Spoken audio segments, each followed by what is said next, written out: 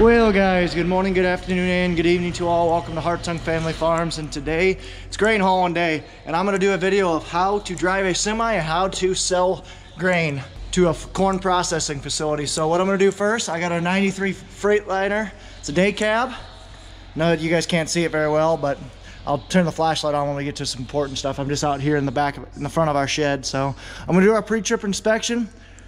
For that, basically, we just check all the fluids, we'll check all the tires, and we'll make sure everything's looking good on this thing. So to do that, I gotta open the hood. How this semi is laid out is you get your engine up front, your steer tires. It's just like a normal semi. You get your drive tires right here. It's got a tandem drive line. Then we're pulling a 40-foot Timpty Super Hopper. It's a commodity trailer. It's a 2019 model.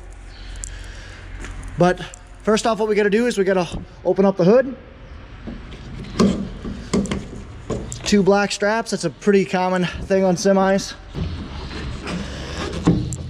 And then normally you gotta pull from the center. There's a little grab you can pull from the center, but with this truck, it's pretty hard. So you gotta get it started on one end, and then I just open it very slowly because you don't wanna tweak the hinge.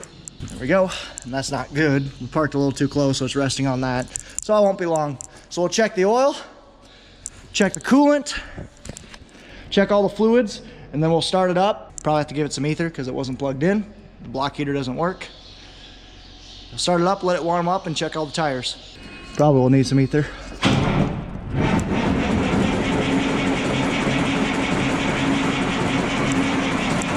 Yep, need some ether. Ready?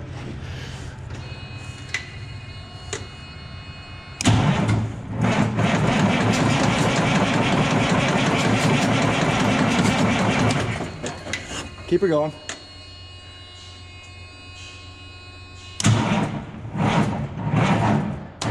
Nope, needs a battery charger. When's the last time this thing was run? Week. So the battery's dead. We pulled an MFer. But so what we got to do is, that's your air intake. We just got to spray a little bit of ether in there. Once the engine actually has enough juice to start to crank over. So we'll get the battery charger on it, turn it on boost, and then it'll fire right up. I should preface with this video, this is how I start trucks. This is how we on our farm start trucks and drive semis, and that's how we do it in this video. It's probably not the best. If you guys have any tips or pointers, let us out. But this is how we do it. This is how we've gotten along for a long time. We haven't gotten any tickets or violations or done anything illegal to our knowledge, so this is how we do it on our farm. Like I said, it's not perfect. It's probably not the best thing to do, but it's how we do it. When's the last time these batteries were changed? This fall. I didn't think they were that old. There's got to be something sucking power on this thing. Yeah. Something. Shove her on boost and we'll get her going. Just 3 12-volt batteries together in series, or in parallel, I should say. Yep. In the meantime, I guess, if we want to let it charge up, we can go ahead and let it charge. So I'm going to grab a tube of grease. I'm going to throw some grease on the 93, or on the nice truck, the good truck with the 13. So throw some grease on the fifth wheel. It's always good to grease your fifth wheel. Having a lubed fifth wheel is ideal. So what you're doing when you're greasing your fifth wheel is, where your semi and your trailer meet, there's a plate that goes up against the trailer that kind of helps carry the weight from the trailer to the truck, but it pivots, so you need to have it well lubricated. So that's how I'm going to grease this while the 13's warming up.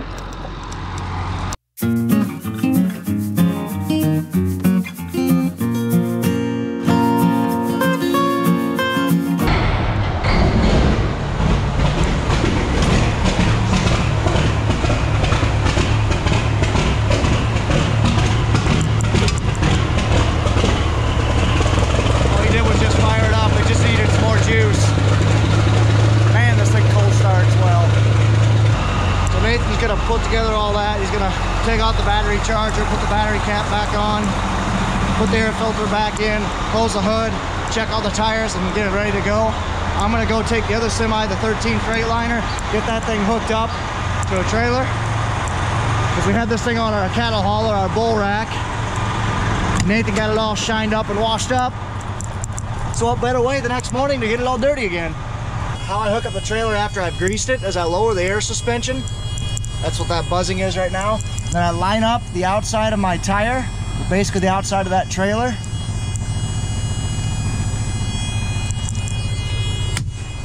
And I go out and check a couple times, make sure I'm lowered enough. So I'm not quite lowered enough. The reason why I'm lowering it is because I only greased the 2/3 this way.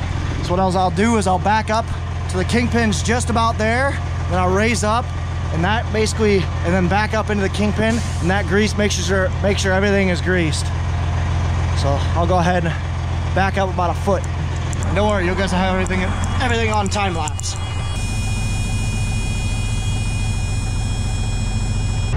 All right, I'll back up another 6 inches, raise up, and then back it up enough so it locks in the kingpin. Now I'll back up. You should hear it latch here soon. There we go. Now before I even hook up the trailer and lower the jacks, I'm gonna pull ahead a little bit, just make sure I'm latched.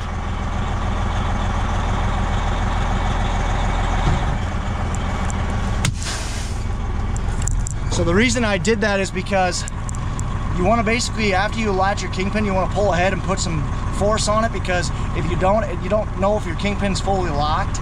Because I've known people to basically pull away after they've hooked up the trailer brakes, raised their stands, their jack stands, pull away and their trailer just boom. So you always want to pull ahead and check and make sure your kingpin's locked. That's the first thing that I always do, and it's just a good practice to do. So now we'll go back and hook everything up. Got my emergency brakes, which is my parking brakes. I got my service brakes, which is my, emergency brakes, which is my parking brake. Service brakes, which is my brake pedal. I got my trailer lights, and this is my power and ground for the tarp. Hook all those up, and we'll head over.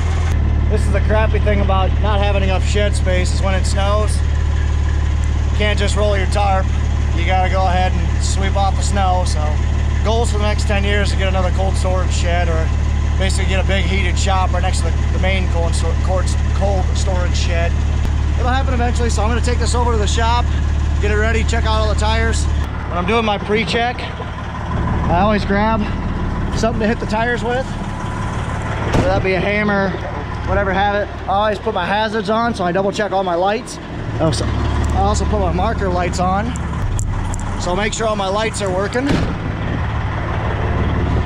You just go through and check all the tires. This takes some getting used to feel when you have a low tire. This is much easier than taking a gauge and spending an hour and checking tires every single day. So I'm gonna go through and check all these tires.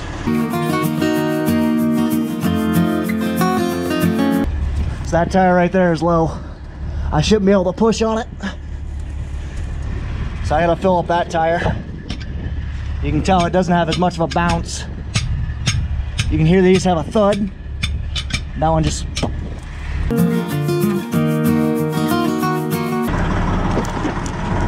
Good enough, bud. Good enough. All right, let's head out. Pushing both brakes. The truck brakes are the yellow. Those go off almost instantly. The trailer brakes, which is the red, it takes about 5 to 6 seconds to release if they're not frozen. So they might be frozen because they're sitting outside and it was around freezing temperature. So we'll see. We'll see if I can move. In wintertime, when you're pulling away for the first time, double check that your wheels are free. Always double check that. So how I do that is I pull ahead. I was spinning. I wasn't moving. I pull ahead and then I just coast. And if I stop right away, that means I have a wheel locked up. But if I keep rolling like I am, it means I'm good. So I'll pull over, put some air in that back tire, and then get the snow off of this.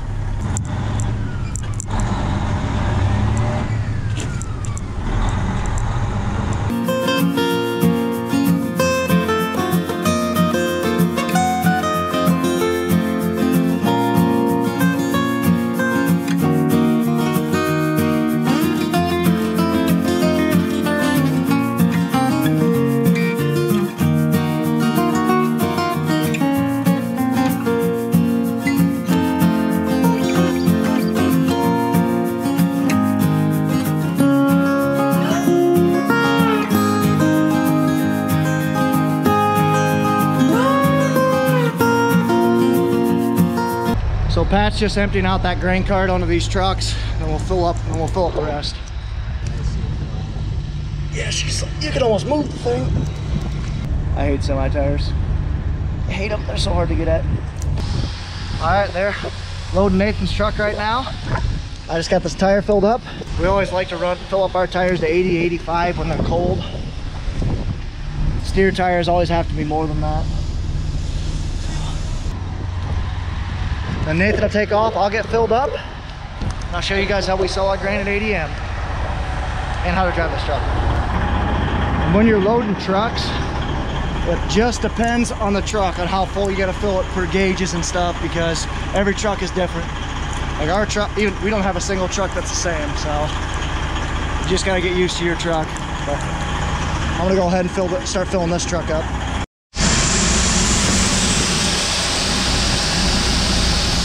So I'll fill this truck up.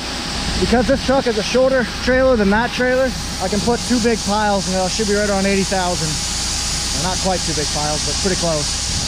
So that's what I'll do. And like I said, guys, it just depends on your truck, how full you can fill it. This thing unloads so quickly, it's so nice. And what's really nice about it is you don't have to run, it's 2 less augers you have to run your corn through. Because every time your corn goes into an auger and out of the auger, it's the transitions is where it just gets all ground up. This is really nice, it uses gravity. I lied, that was a little bit more. Pat wanted 3 piles per, so that's what I did. The only crap thing is you need 2 people for this truck top, but oh well.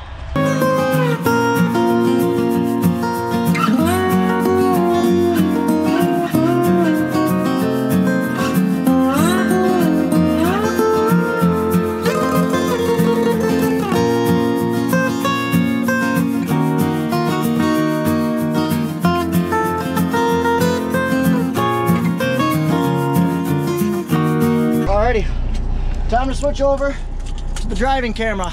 I'll show you guys how to drive a 13 speed. See you guys in Clinton. Alrighty guys. So I'm gonna show you guys how to drive this thing. So 13 speed has so the top left is your reverse gear, and then you have 3 options. So split low, which is this black thing right here. Bottom left is first gear, then not moving anything. Top middle is second gear. Bottom middle is third gear. Top right is fourth gear. Bottom right is fifth gear, so now I'm going to split up and go top middle, and then red splitter down, so I'm in 6th gear. I'm going to flick this red thing up. That is 7th gear. Now I just let off the gas and it shifts down, so now I'll split it down and go down bottom middle, and like that.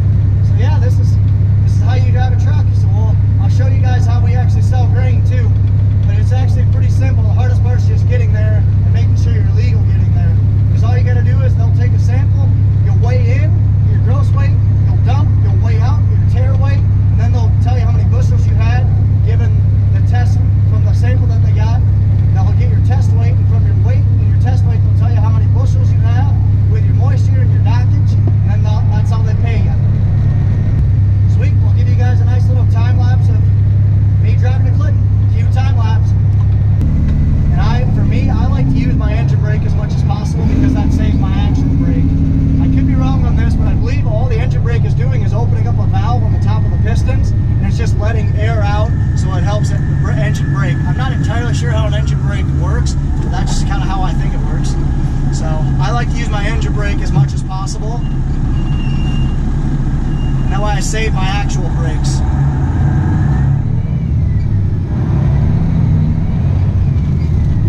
Because in my opinion, an engine brake will last a lot longer than your liners. Well, liners are your brake drums or your brake drums.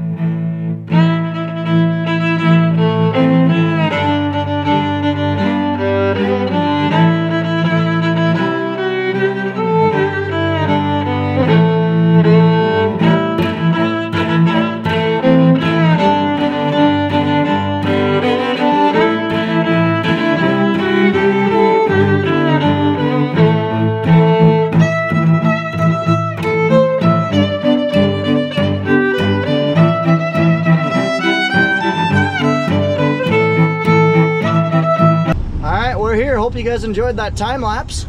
Now we're just gonna pull in the lane and get up to the probe shack. Apparently yesterday the line was it was filled up both the lots and it was backed out on the 30. Ay. Now I give the probe shack a radio me and I'll give them my information of what I want to sell my load under, and then they'll probe me. Oh man, I got Nathan's truck all dirty. So now they got the sample out of my truck. I'm just waiting for the probe to tell me where I'm gonna dump. There's a couple of different places to dump at the place I'm at, so I gotta listen for that. They'll say my ticket number, which is 97, and she'll say rail or truck side, or just tell me where to dump. And then, so she's grading my sample right now, and they'll tie that to this scan card right here, which has my number.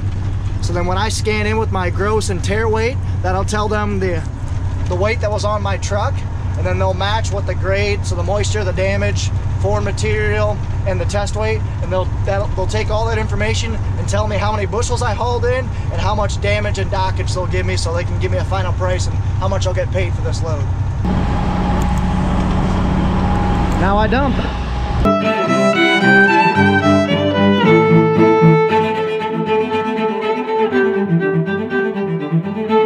Almost forgot, always dump your air in your trailer when you're dumping on a pit. That you can open all the way open, otherwise you'll blow your airbags. Now it's different every place you go, but in essence it's the same. You get your test, you get your weights, then you dump your hoppers. Basically just turning the cranks so it opens the traps, and then you GTFO. You pull on the scale, get your outbound weight, and that's where you get your ticket too. And then at this place we can leave. Go back and get another one, rinse and repeat. And now we'll go home and do it again. I'm just leaving right now, tarp's closed. Nathan's right behind me. Go home, get another one, head home and head back. And I'll go through the dash a little bit later, but the other buttons that I use are the red and the yellow button there. Those are my brakes. I have my engine brake, which is one of those dials, or sorry, one of those switches there. I also have a trailer brake that I use, which is that big one on the top left of your screen. So before I close out this video, I'll kind of go run you guys through the dash, and then we'll close out the video. Yeah, I hope you guys learned a little bit when I was at ADM. Now we drive home and do it all over again, fill up and come back.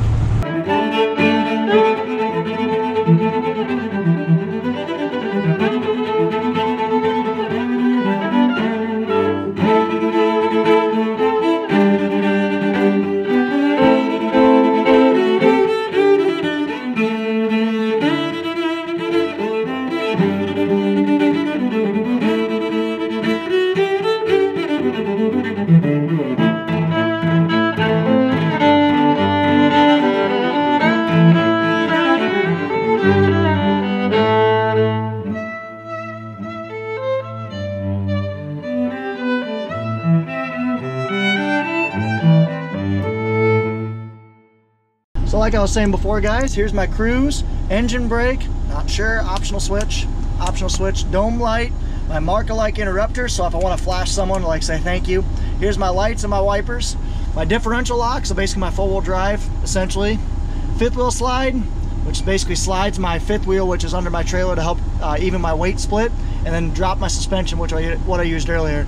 My trailer brakes, my truck brakes, it's my hand trailer brake, so if I wanted to use a hand brake or if I needed more brakes, climate controls, radio, other radio, and yeah, so let's go ahead and fill this up again. So you guys can kind of see, I'll walk you through the ticket. So my gross weight was 80,700, so I was a little bit overweight there. So I'll change it for this next one. 25,400 pounds for the tear, so I had a net weight of 55,320 pounds. So how they calculate my bushels is they take that weight right there, divide it by my test weight, which is 53.3, and then they get my bushels from that, which is 987.86 bushels. So I hauled that, that's how much I hauled in that last load. I had a FM of 3.2, which will be a slight dock, but not too bad. Anything under 3 is good. Anything above 3 is bad. Moisture of 15.2, which is good. And no damage, no heat, no vomus, I'm not even sure. No other bad things. And there's my ticket. So that's how the tickets work there, guys. Appreciate you guys watching. Hope if you guys have any questions, please let me know. I can do a follow-up video if there's stuff I missed. Please let me know what you guys' thoughts are. If there's anything else that you guys do different that I don't, please let me know. I'd love to talk about this.